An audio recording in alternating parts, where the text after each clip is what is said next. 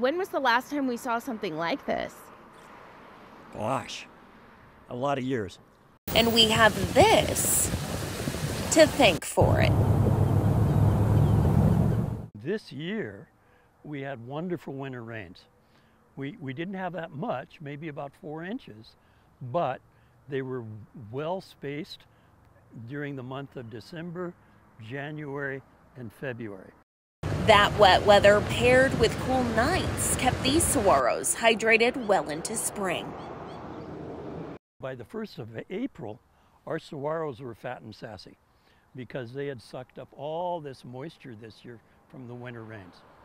Soon after, we saw this. Blooms across the Sonoran Desert, some even in our front yards. And now many of those blooms are already maturing into juicy fruit. Over the last 2 years, if you were watching closely, those fruits also, because there's not enough water in the saguaro, they wither up and they fall off. They look like little matchsticks. But this year, we had a real bonus.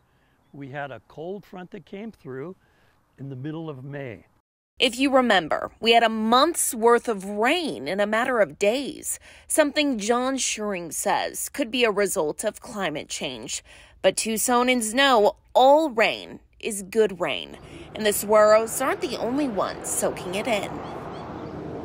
This year, the fruiting of the Palo Verdes, the foothill Palo Verdes, is amazing. And so what's nice to see is that here we have the saguaros and its silent partner, the foothill Palo Verdes, that are having such a wonderful year. And then hopefully next year, we're going to have a whole lot of baby plants that are going to be coming up together.